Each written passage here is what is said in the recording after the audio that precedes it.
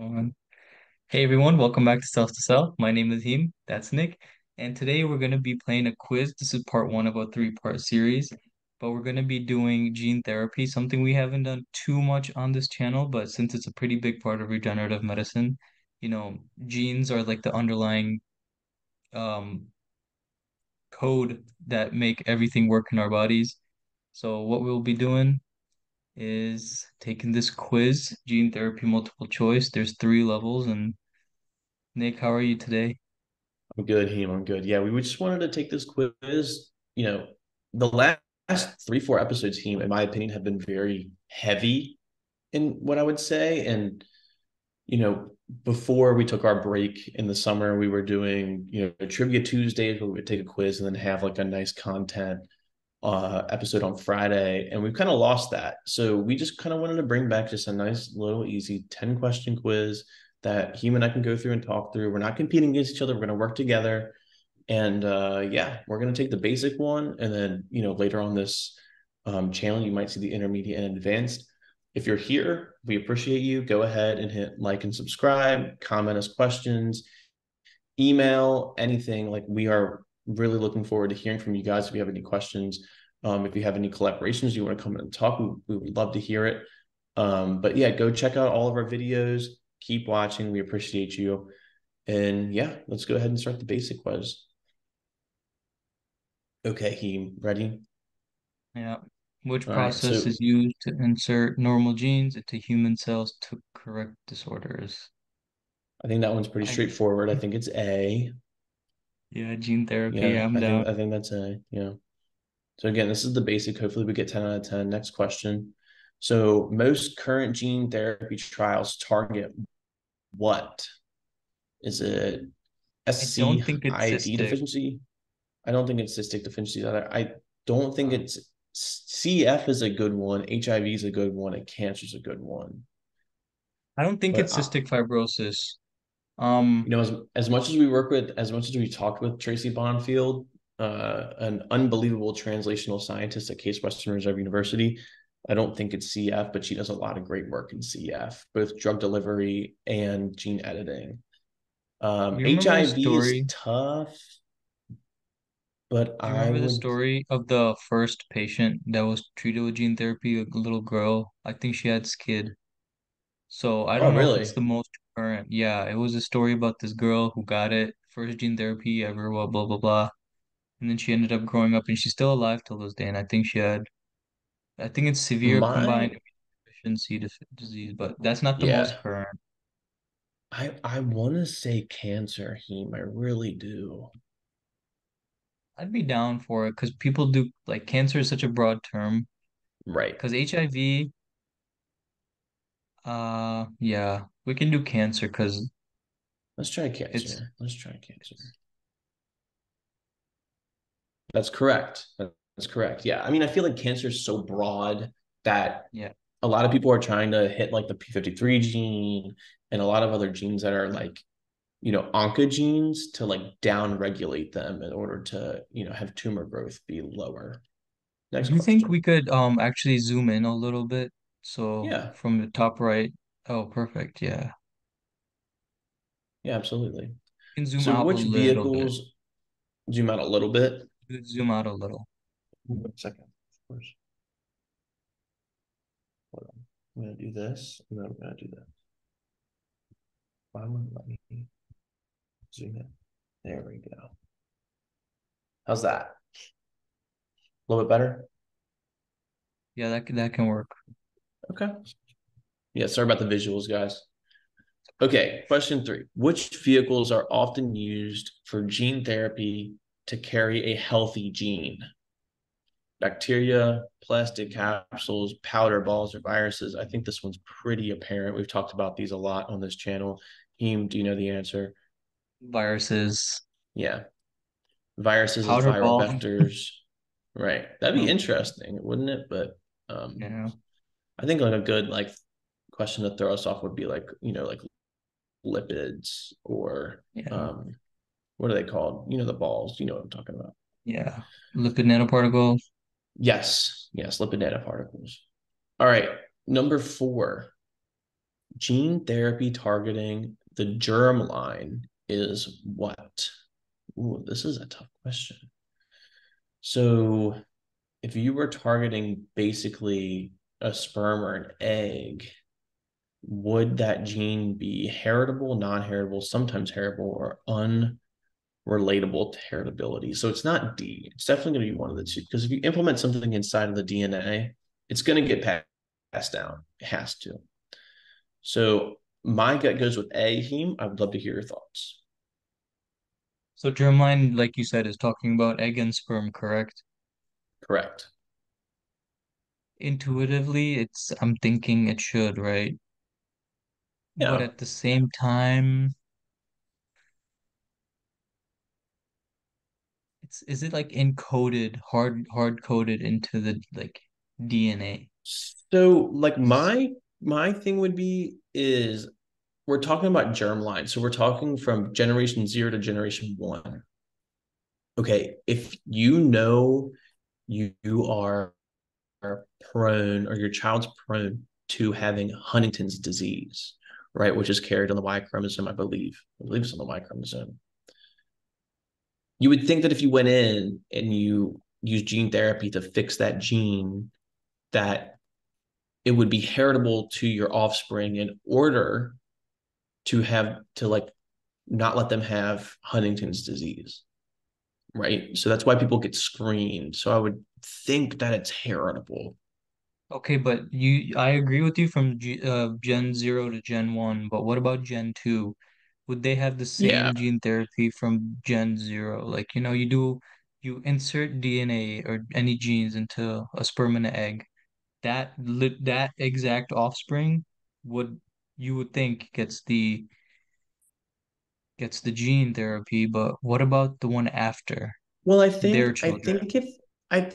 think if it's heritable from zero to one, I think that the cells, like say that you are targeting sperm. I think that if that sperm, impregnates an egg or gets into an egg and it passes on that DNA, it's like that egg and that sperm, the combined 46 chromosomes, will have that gene. Does that But make will it sense? have it? Yeah, but will that would be spread across all 46 chromosomes, which are all the But different I bodies. don't think it's going to go I don't think it could go anywhere. I think once you've changed it in the germ line, it's going to stay there through the offspring because you've gotten it at the beginning. If that makes sense. So then would that offspring growing up have that DNA in their sperm and egg too? I think it would. I think it would because say Let's you had a let's find boy. out.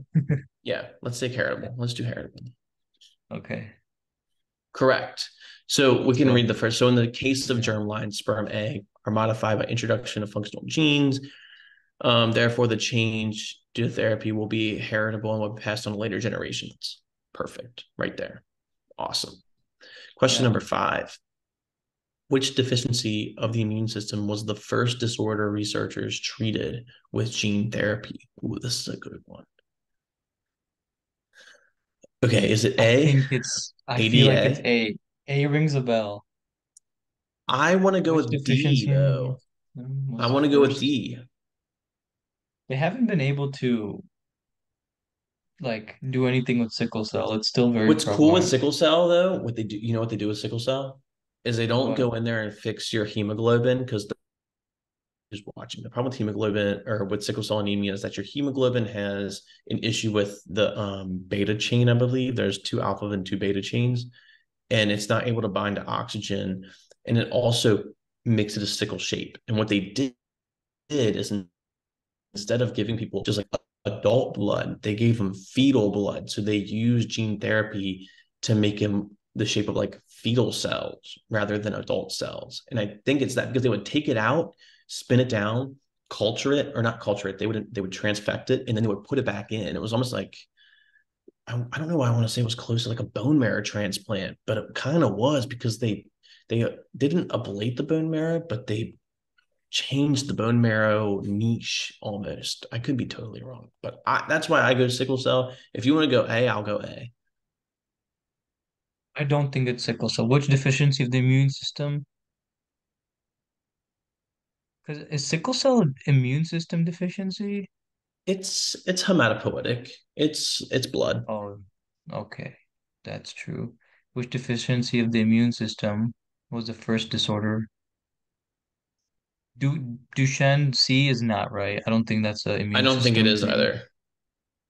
I don't think Orthognine B is right. OTC is not transcarbamylase. right. OTC was 99. They actually killed Jesse Gaussinger. I had to do a report on him last week for class actually. So I don't Oh, it's not really? OTC. Uh-huh. Okay.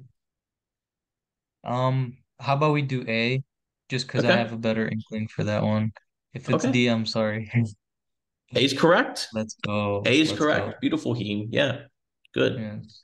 So the first approved gene therapy procedure was performed on a 4-year-old patient born with a rare genetic disease. Skid. Interesting. Interesting. Yeah, this Awesome. All was right. part of the other question. Which part of the human body are bone marrow cells removed from to perform ex vivo skid gene therapy? This one's pretty straightforward. It's the hip bone, right? You take Hip aspirations bone, from the hip. is it not spinal cord? Well, Don't they what, do a spinal tap? spinal tap would be cerebral spinal fluid. Oh, hip bone. Okay. I know it's hip bone. That's where they take bone marrow aspirations from. Okay. Yeah, bone marrow is mainly found in flat bones, such as the hip bone, skull on I ribs. hate to Skull do would be this, but like you see how it's cutting off a little. Can we zoom out just a tad bit? absolutely. I'm so sorry. I noticed that too. Honestly, yeah, this is fine. It is I okay. apologize. I apologize. Okay, in gene therapy, in order to be successful, the healthy gene inserted into the target cell must take over and kill the defective gene, be inserted manually into the cell's mitochondria, become attached to the cell's mRNA molecules, or be able to make the correct amount of protein needed. I think this is D,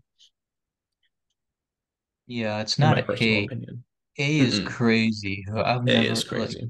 that's wild. Maybe it's like out Um, compete, but not kill and take yeah, over. Inserted there are manually into the genes. cell's mitochondria. No, There are genes that can go in and complement your DNA, and then your body will read it as an error, and then it will delete it. So maybe that's how absolutely. what they're meaning. But yeah, Maybe. I think you're right. D is I think D is probably. right.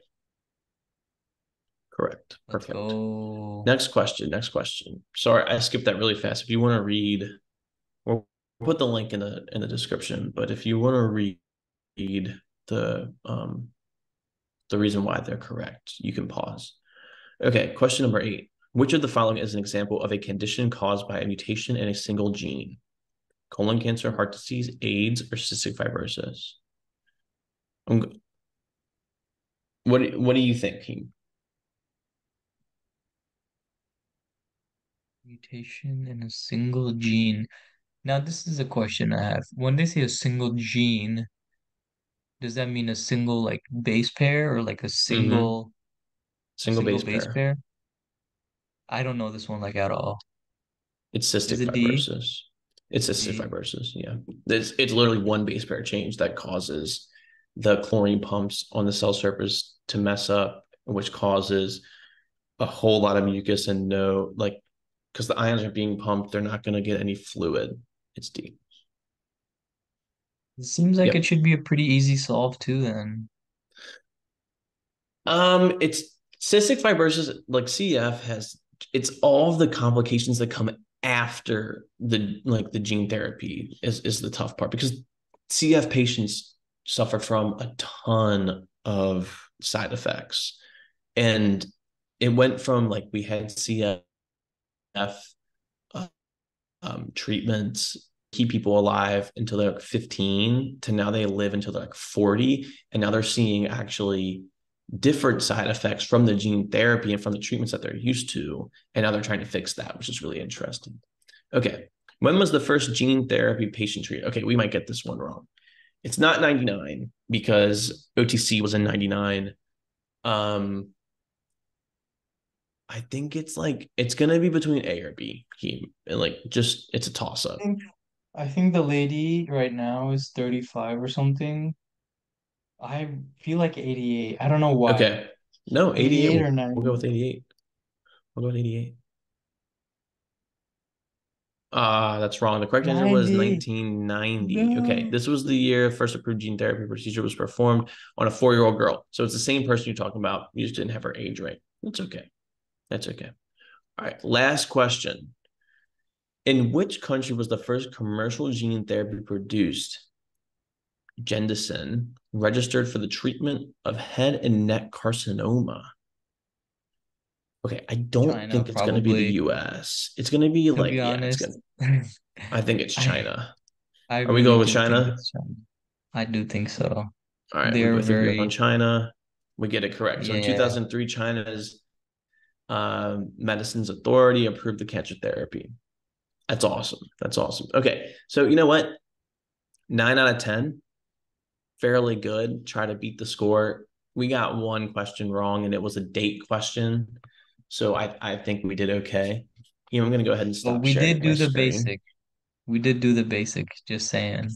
Right, right. The intermediate will be really, really interesting. Yeah. But yeah, that was a good quiz. I think that was a good quiz. There were some good questions, got us thinking, got us talking a little bit. So yeah, Heem, do you have anything else for this episode? Not really. I think in the next couple episodes we'll have some pretty interesting guests on. Maybe you guys will meet more people from our master's program that Nick and I graduated from, but Nick is in right now.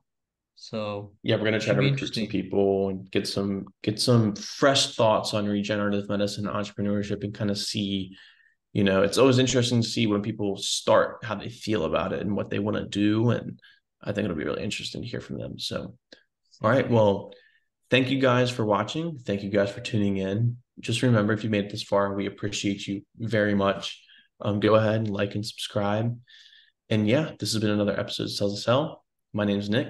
That's Heem, and we'll see you guys next time. Yeah. See you.